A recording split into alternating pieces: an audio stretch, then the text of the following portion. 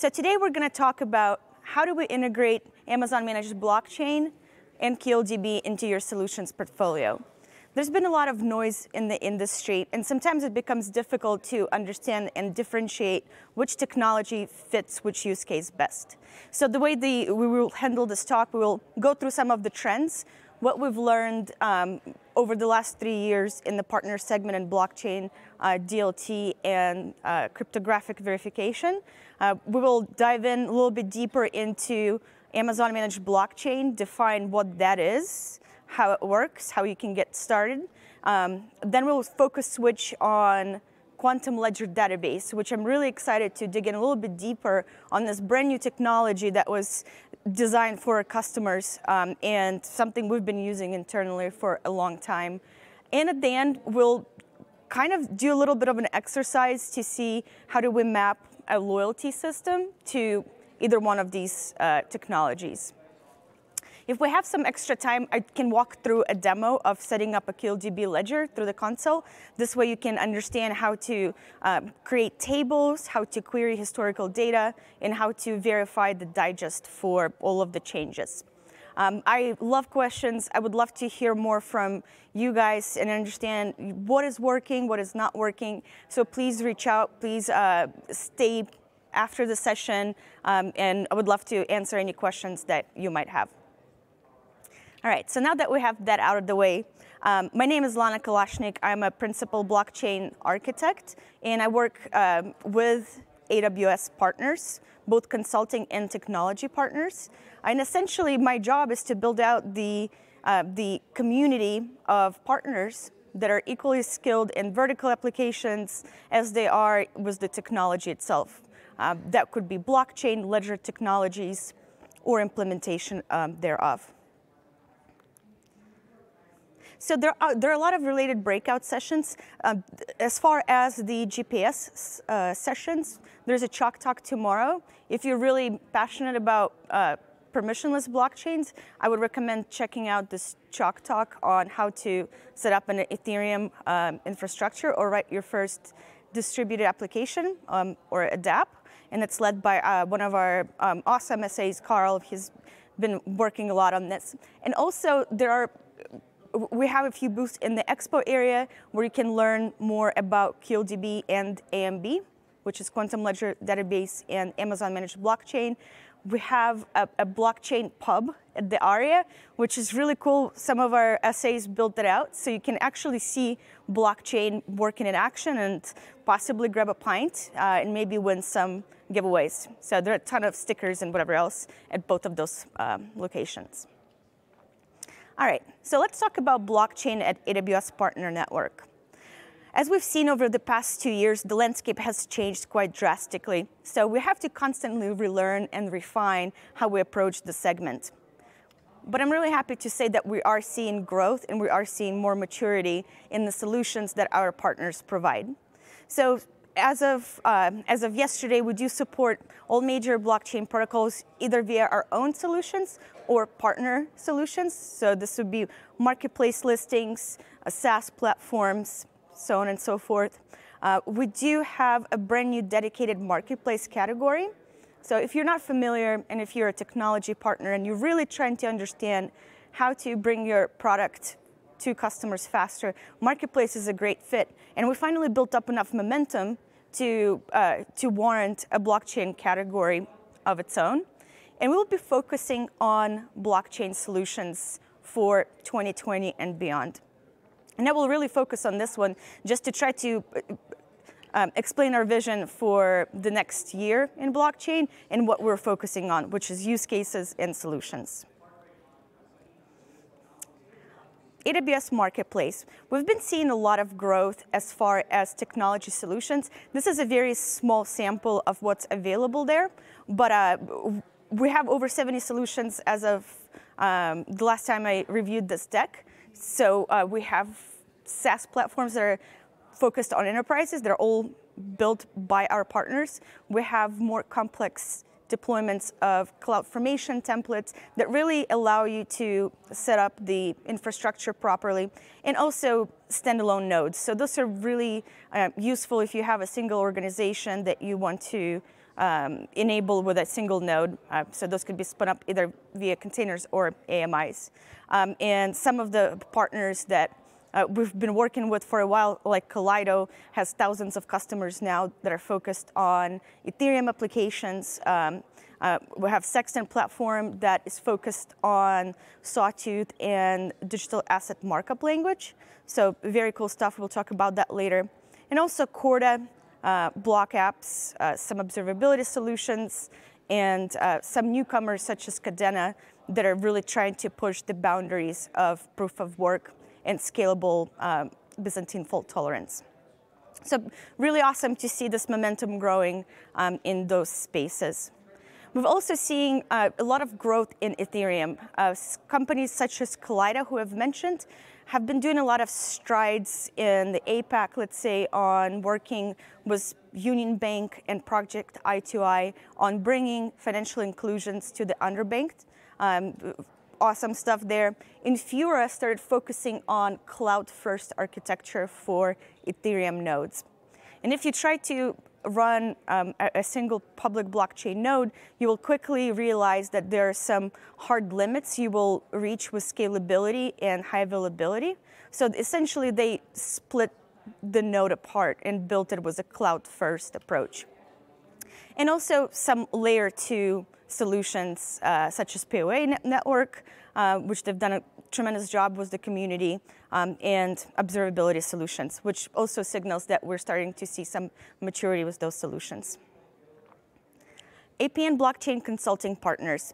This is going to be a big focus for us for next year, and we've seen great success stories with partners like Accenture and Deloitte that are focusing on supply chain management, AT&T working on telecom applications with blockchain, DataArt working on insurance platforms. So one of their success stories was Legal in General, where they're providing new business lines that are quite profitable for reinsurance business. In healthcare, we're seeing both the consulting and technology partners that are really using both ledger and blockchain technologies to eliminate waste and to provide cryptographic verification to PI records for regulatory reasons. And media entertainment. So we're seeing companies like Sony and a few others focusing on digital rights management for assets, songs, attributions. Something else that we're seeing is that we're starting to see separation in the way we're building these solutions. If you've been in the industry for a while, we kind of know that we have some public blockchain players, we have some permission blockchain players, and we had DLTs that are specifically built out for industries. We've been working with BTP and Digital Asset on bringing DAML, which is a digital asset markup language, to different backends. And what we're realizing that smart contracts can be useful even without the blockchain. So here we're seeing the separation via Kubernetes, APIs, to make sure that you can take advantage of whichever backend might be suitable. So what about some trends? So the trends that we're seeing is that customers really want to focus on end-to-end solutions. They have done POCs, we've seen some success there, but to really focus on bringing these solutions to productions, we really need to start thinking about integrations with CRM systems or ERPs if we're talking about supply chain.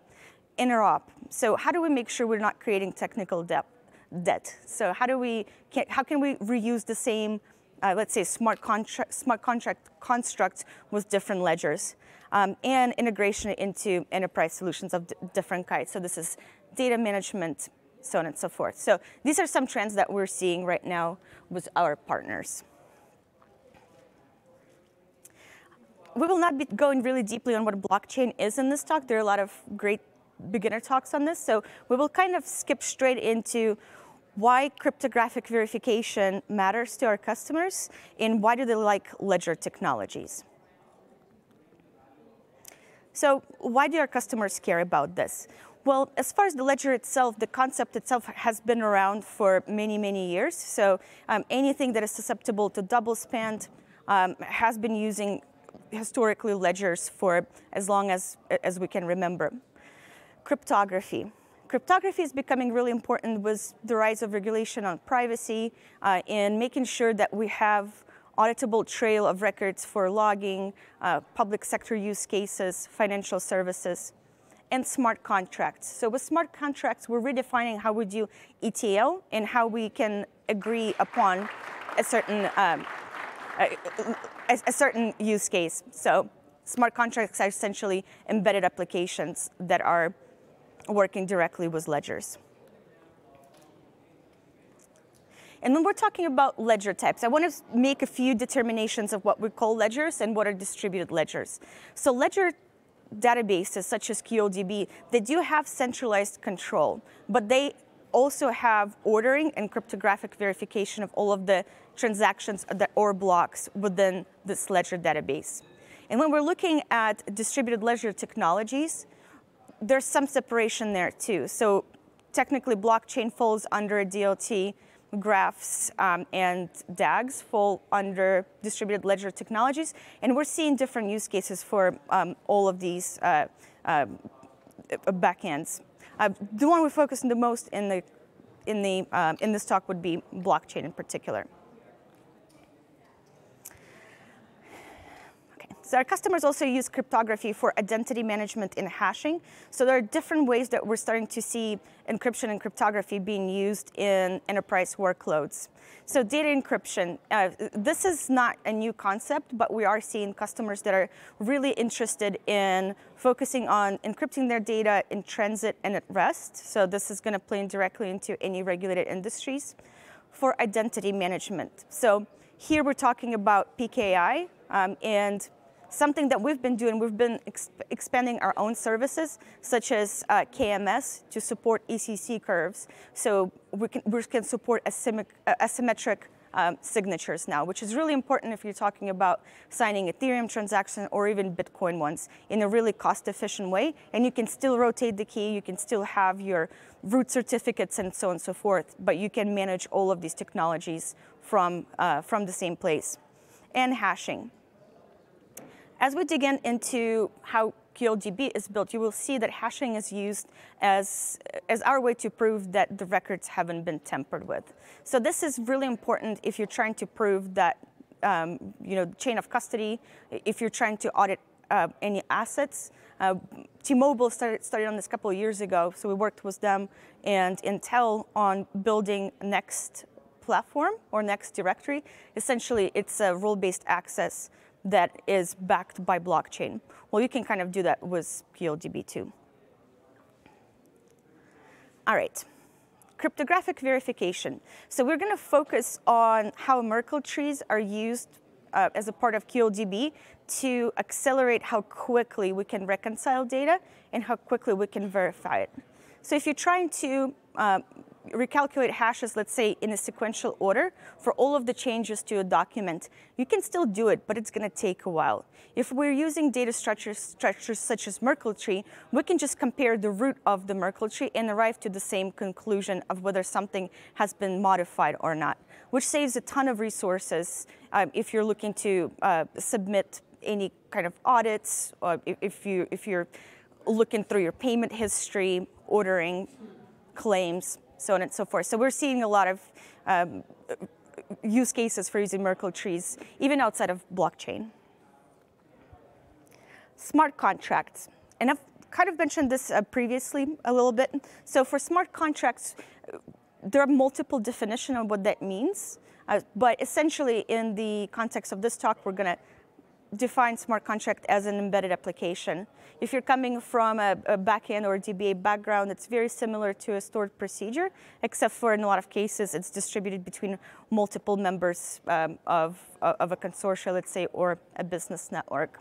Some of the leaders in the space are Solidity, which is used by Ethereum languages or variations of, Chain Code for Hyperledger Fabric, which essentially implements a certain set of constructs either in Golang or JavaScript that allows you to interact with the Hyperledger Fabric ledger.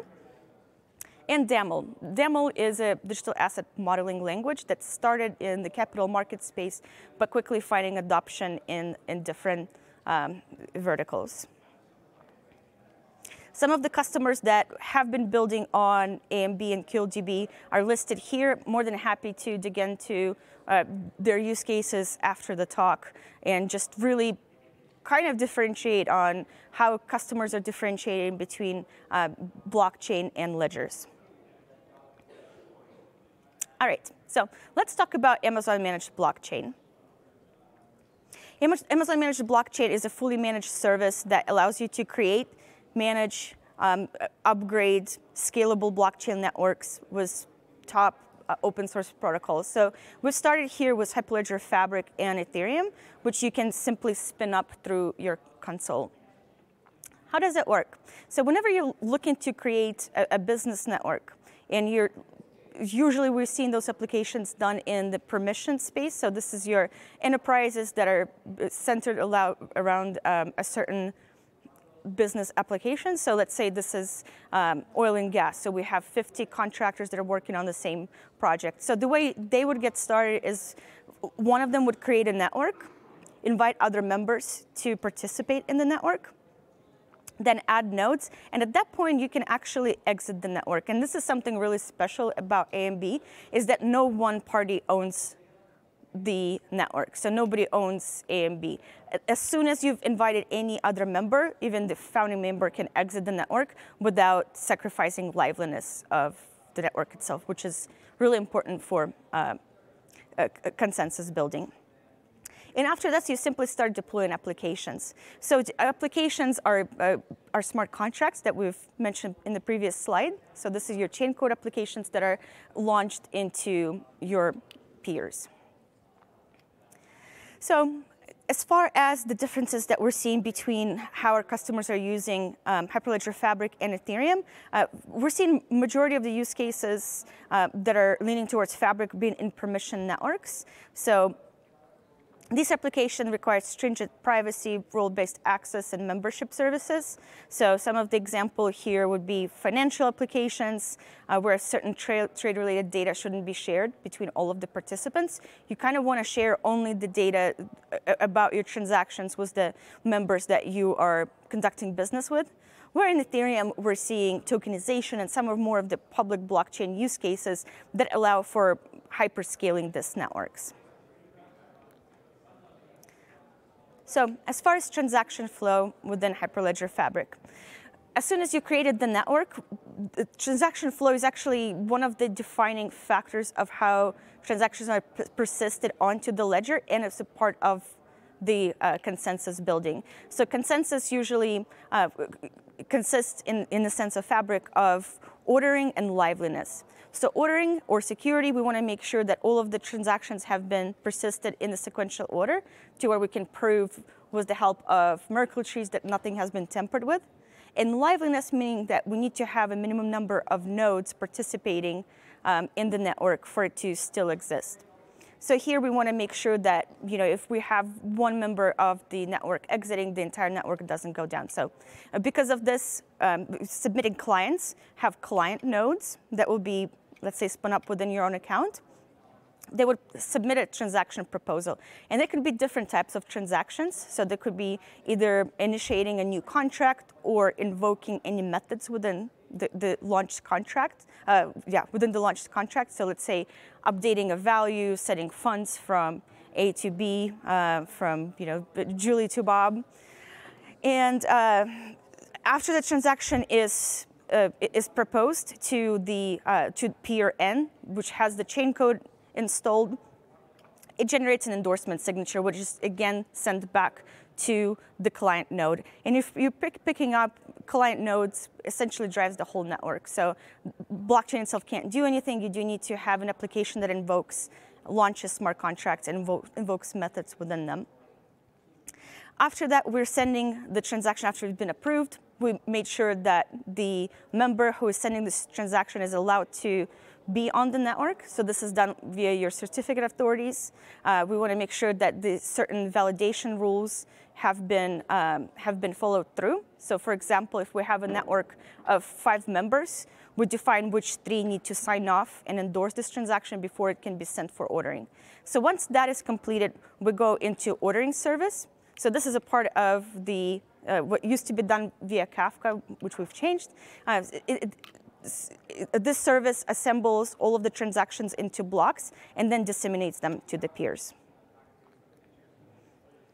Something else that is special about Hyperledger Fabric is that we really want to make sure that the data is kept separate and private. So because of that, there is a concept of channels. So any members of this organization, let's say we have 5 companies, and only 3 of them want to be able to see data that they're sharing between each other, they would create a channel. And channel is essentially a subledger within the Fabric network. So it has separate databases, it has separate deployment that is all handled by us on the back end. But what it does, it allows you, the entire network, to abide by the same governance rules, let's say for adding or removing members, but allows certain subset of customers to trade with anonymity from members 4 and 5, let's say, that are part of this network. And also private data collection. So this enables storing private data on the ledger itself. Endorsement policies allow the chain code to specify which members need to validate a transaction before submitting. So here's where we want to make sure, let's say we transfer goods from A to B. A smart contract would have an endorsement policy that would require both parties to sign off before we can say that the ownership of an asset has been transferred. And all of this is automated for us by Fabric. So this has been a 5-minute overview of a pretty complex topic, but what we want to get away from this portion of it is that if we're talking about Amazon Managed Blockchain, we really want to focus on enterprise use cases where each member of the network wants to have their own copy of data. So as you're launching these peers, you will actually have your own copy of the ledger at all times, and you will have your copy of chain code installed on your endorsing peer. This not only takes care of the security aspect of blockchain, but also provides sovereignty for the data source itself. So at any point, you can have all of your data in your account. Nobody else owns it. Now let's look at Amazon Quantum Ledger Database. So we've covered AMB, which focuses on blockchain. So we have separate peers that all have copy of a ledger. They're governed by a single ordering service, which we've actually done a lot of modifications there too. We made it more durable by using underlying technology that pegs QLDB. So we made it really durable to where you can actually cut down on a lot of errors that you would typically get. It was the Kafka-based ordering service. So we've covered that one. Now let's look at Amazon Quantum Ledger Database.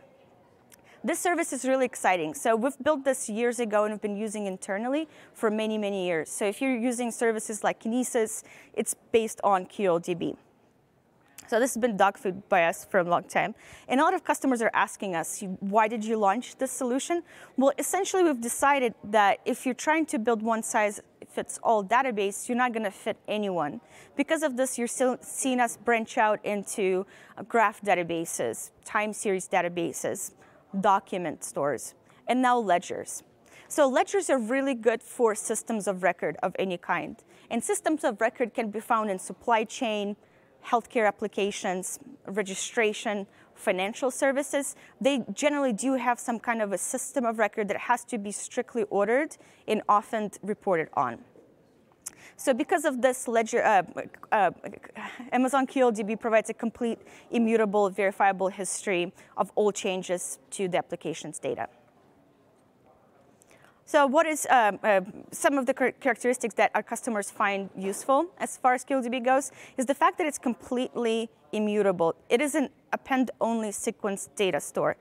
We will dig into how that works later on, but there's no actual way to delete anything from the journal itself, which is a part of QLDB.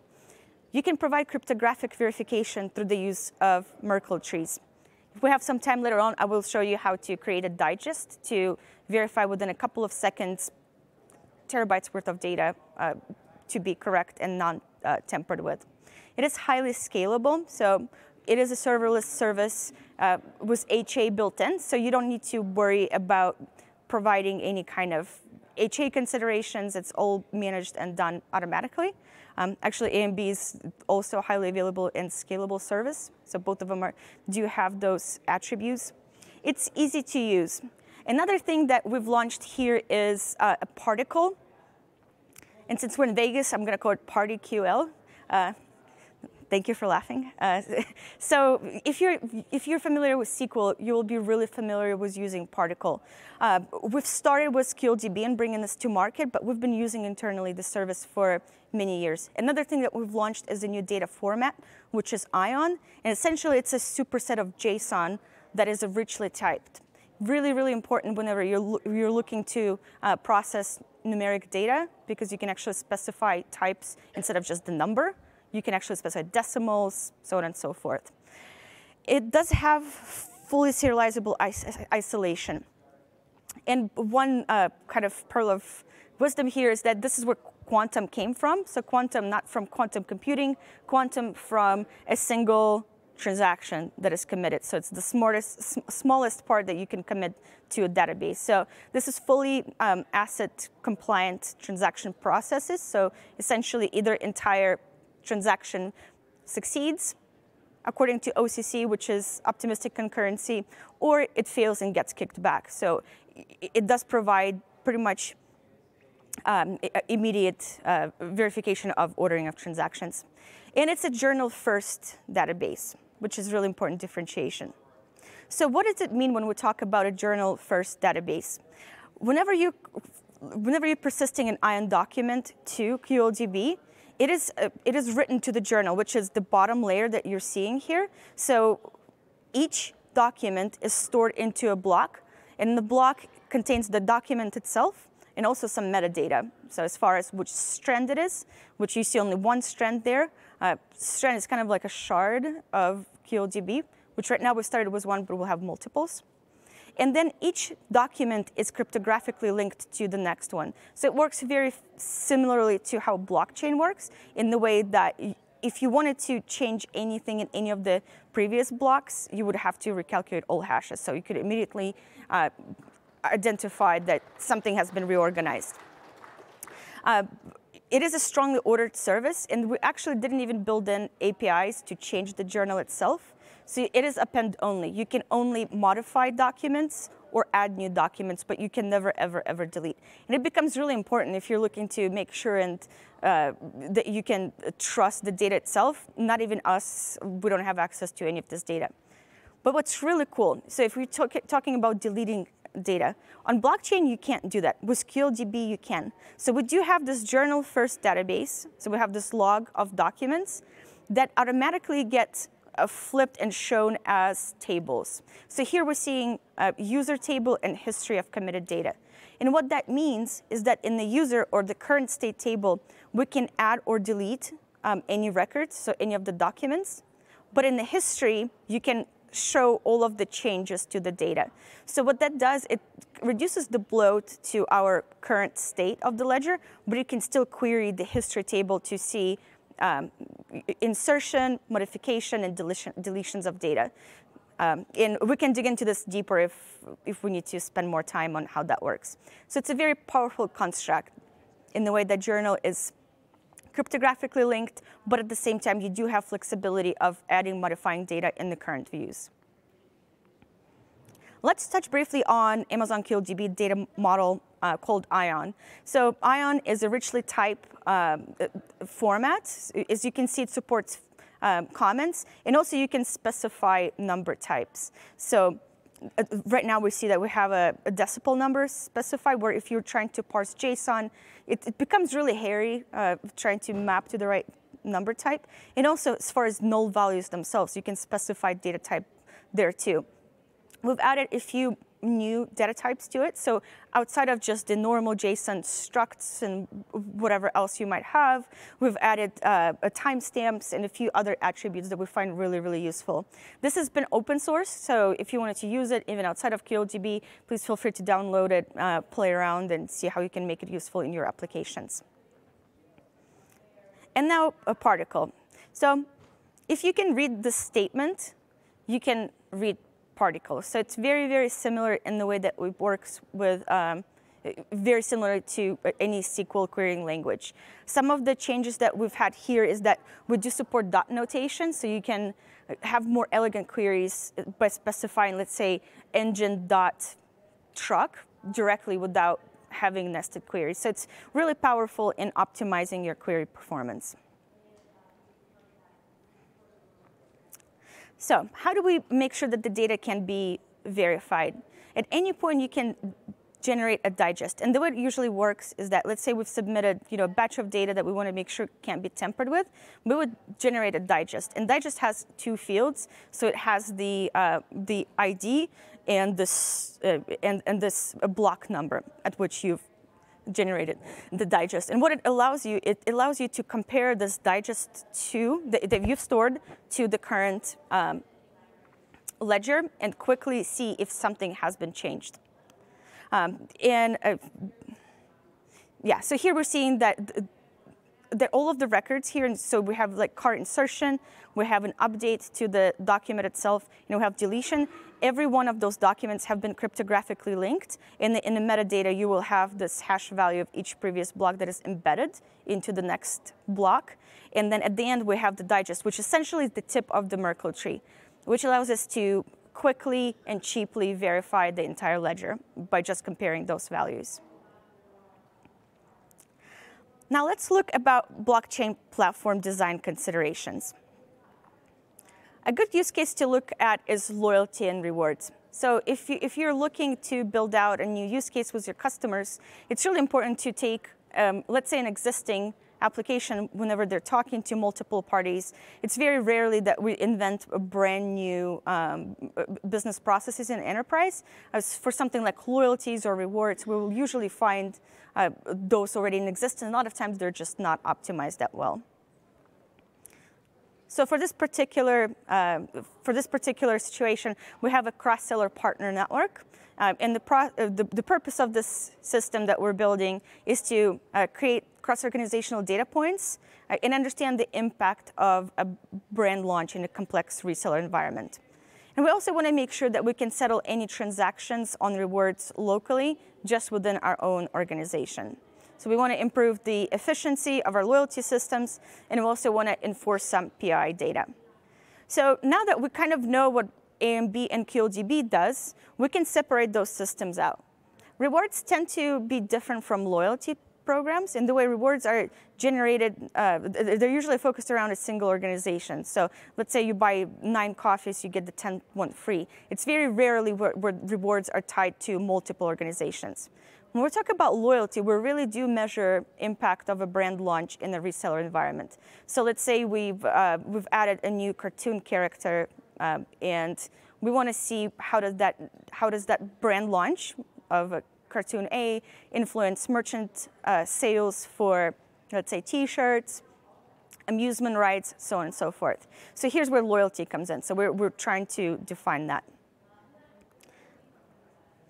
Now that we understand the two use cases, it becomes a lot easier to map out which technology to use. So for multi-party cross-selling organization, we probably would want to use a permission blockchain solution such as AMB.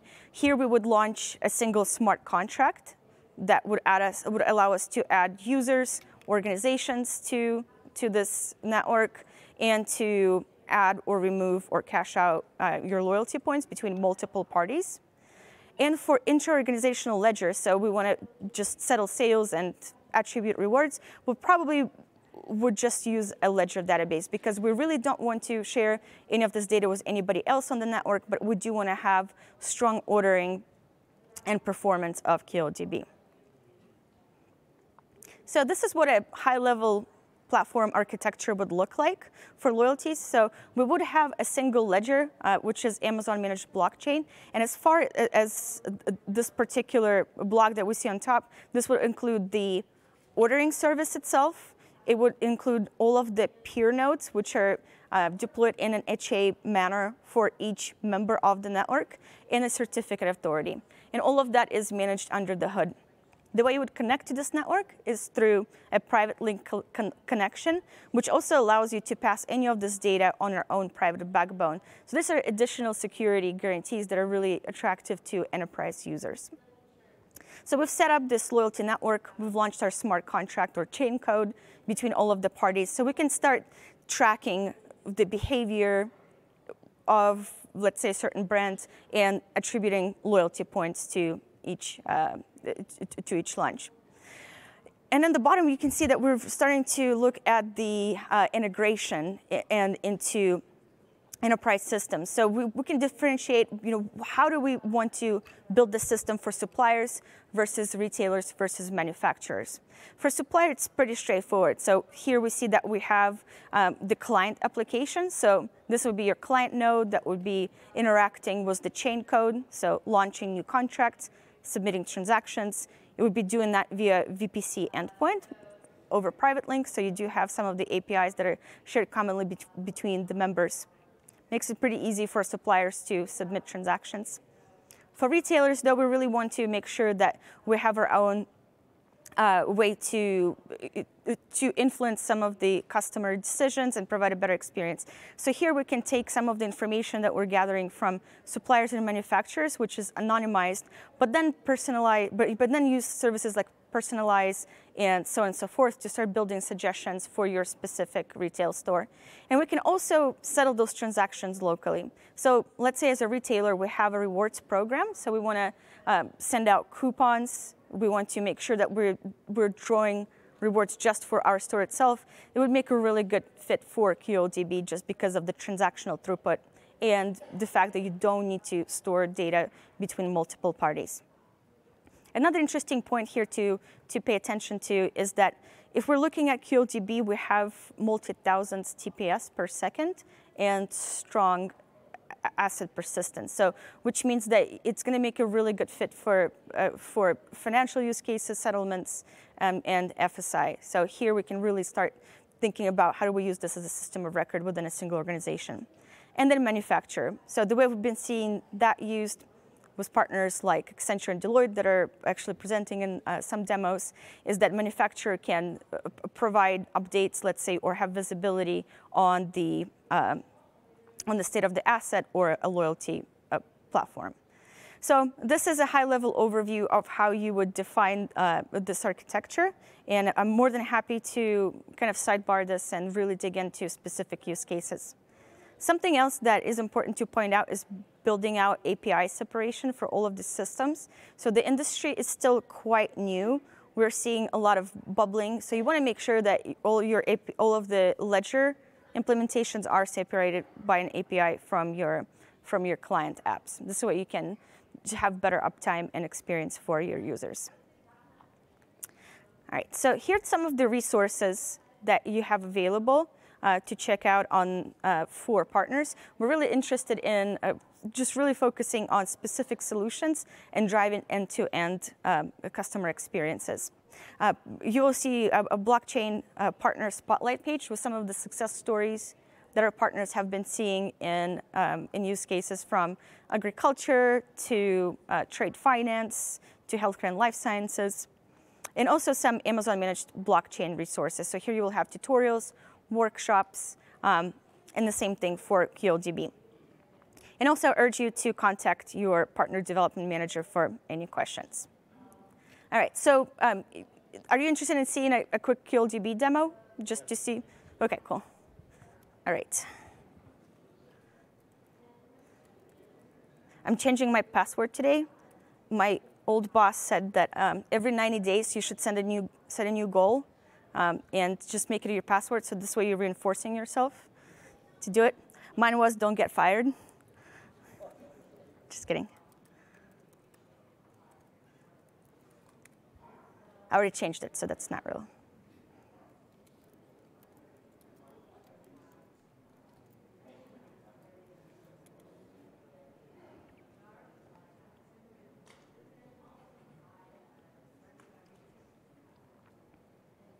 The reason we will be demoing QLDB is just a lot faster to showcase that.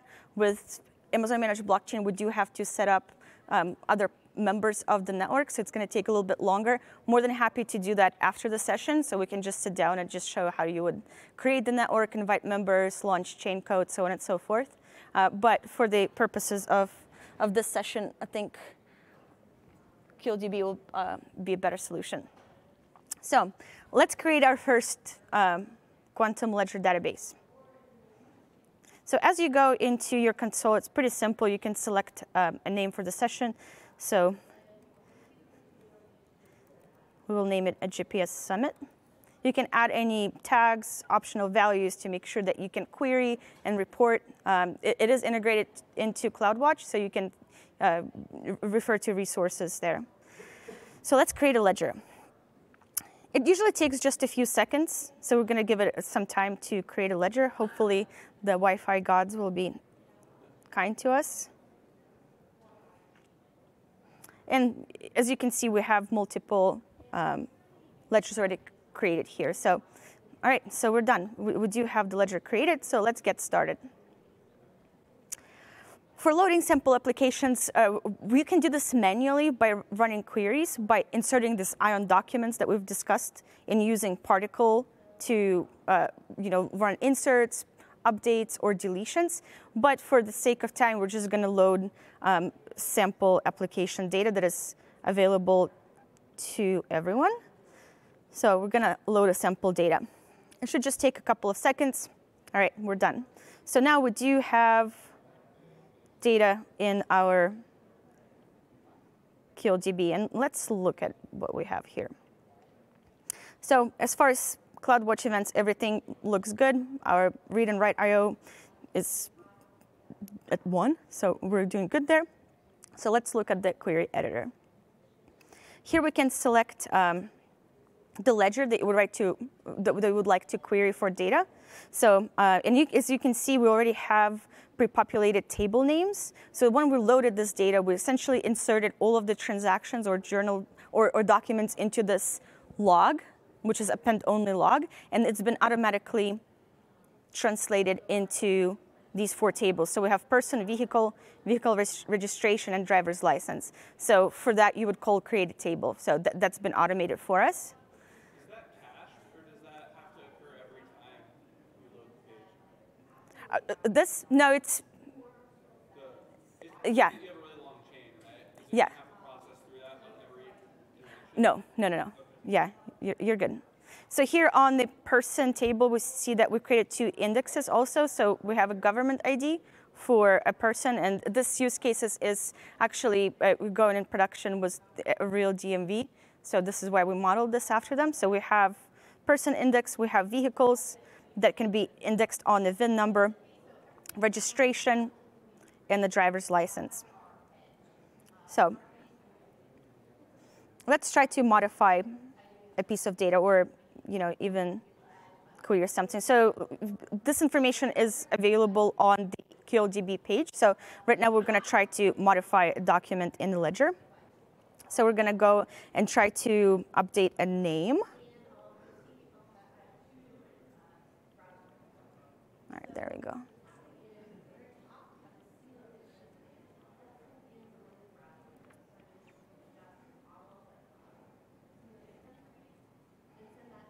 OK, so here we ran a simple query. So we wanted to select metadata ID from the committed person SP, where for the name Raul Lewis. So it works very similarly as you would interacting with any SQL-based query. So here we do have an ID. And something that I really wanted to show you is how do we generate a digest. We're not going to spend too much time on updating and verifying records. I think it's pretty self-explanatory. It's the same stuff, update, create, same queries that you would use for any SQL. But verification is something that's really interesting. So let's create a digest. So we're going to go to our ledgers. We're going to select our GPS Summit ledger. And we're going to generate a digest. So digest, if you remember, it's a point-in-time hash stamp. So it's going to show us the strand and the position of the block we're in, and the hash itself of the ledger. So this way we can generate this and later come back and make sure that the data is still valid. So here we have the digest ID, and we have the tip address. So this is where we're at right now in QLDB. As I've mentioned right now, QLDB supports a single strand, so the single journal, but hypothetically you could add more to it.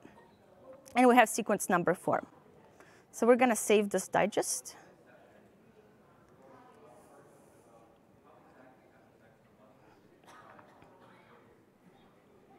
I'm going to go back to a query editor.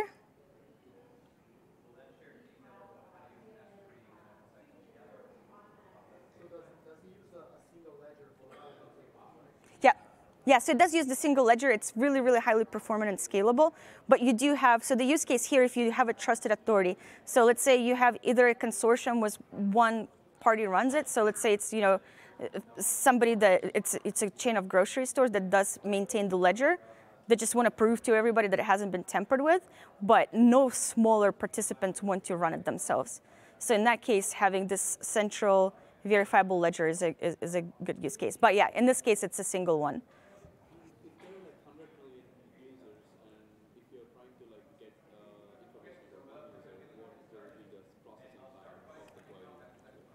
Amazing question, because now we're going to talk about flexibility. Yeah, sorry. So the question is, like, let's say you have hundreds of thousands of users. How can you optimize querying for this one user? So the beauty of using ION format is that it's a document-first database, so you can actually optimize for that. So let's say that you have 100,000 users, but you want to pull up a particular order that they've submitted.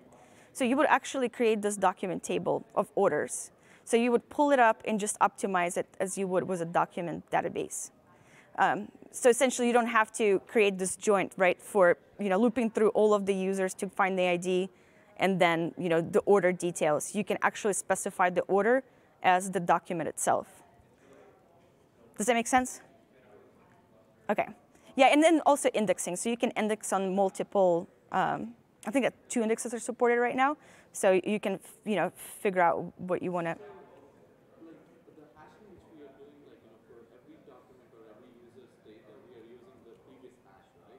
Mm-hmm. So you don't need to go through all, like in the list direction, you don't need to go through all of them? No, you don't. Yeah, no. So remember, we are querying the tables.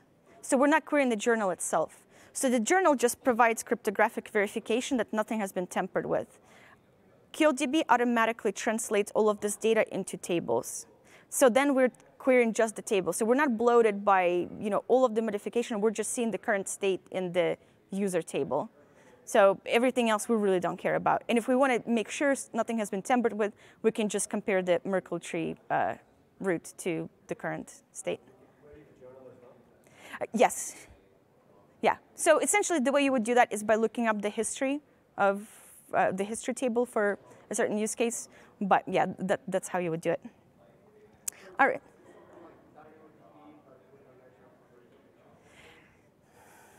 I don't want to anger DynamoDB, but I think this is way cooler. And I think it's going to be really transformational in a lot of different use cases. So as you can see, it's a document. So it has a loose structure of the data itself.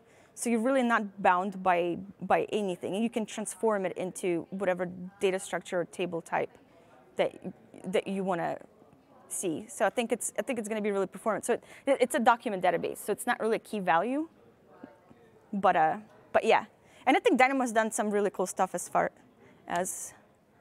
OK, so we have a microphone to do this. So all right, so let's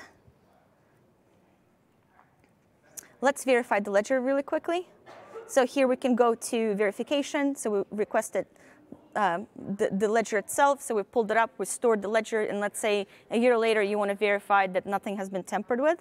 So you would go back to our query editor. So we have GPS Summit. We wanted to look up metadata ID and the block address for a certain document. So we want to make sure that nothing has been tampered with as of this point. So we run this query, and here we're getting the ID and the block address for this particular iteration. So we will take these values and go into verification. So we have document ID, we'll paste here. And then we have block address. So block address, as you can see, consists of the strand ID. So this is your journal, and also this sequence number. So we've populated this. Now we're going to upload the digest that we've just created.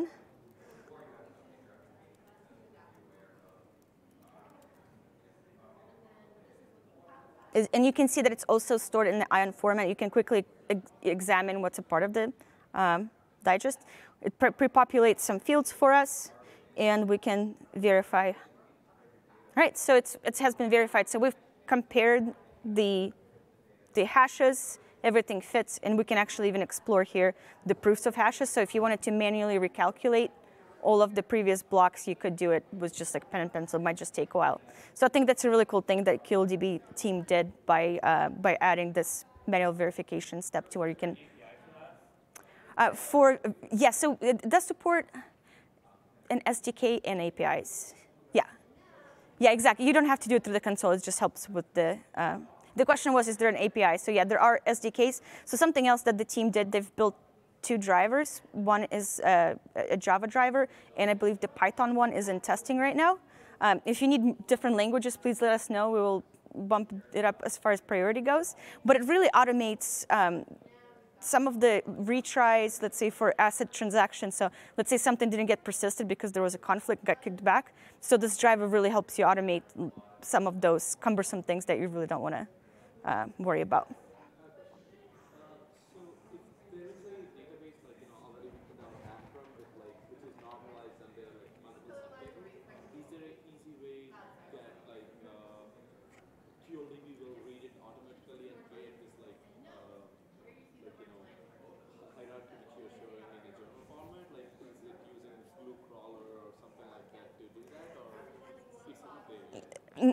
No, I think there will have to be a step there on kind of for the transformation itself. But you could just create a hash, let's say for your table itself, and then store it on QLDB or blockchain for that matter, and then use it to verify data there. But yeah, you would need to write an application. And it's a really good question actually on how you would use these platforms. So QLDB has been designed as a system of record. So you really don't want to store a lot of data there. You just want to store just the documents itself. Yeah, so just not to bloat it, and it improves transactional performance also.